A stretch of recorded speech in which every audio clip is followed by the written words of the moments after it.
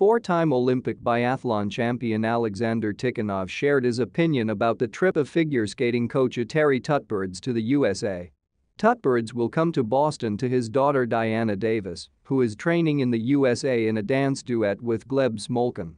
The director of the skating rink in Norwood, Rebecca Stamp, previously stated that Tutberidze is forbidden to be on the ice or at the side. Terry did not take into account that the Americans adopted the Rodchenkov law.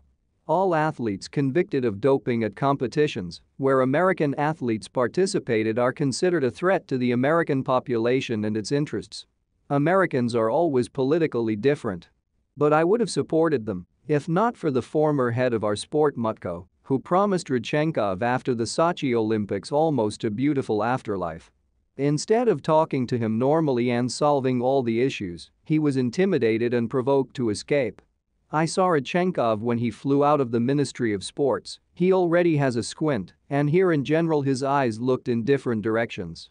So people involved in athletes who took doping fall under sanctions under the Rodchenkov law. Probably, the Americans are not fools, although I treat them extremely negatively, especially the leadership led by the Paralympian Biden. Over the past 8 years, I would have gathered fraternal countries around me and spent all my efforts on it so as not to grab my head later when yachts and mansions began to be arrested and 8 former deputy prime ministers fled the country. But Terry does not care deeply about this, or there is ignorance of the issue, and therefore she behaves rudely. I heard from one of the leaders how Tutberidze threatened to destroy him. But the stars burn and do not go out only in the sky. I have walked this path myself and have always remembered that it is necessary to serve the people, not a single individual.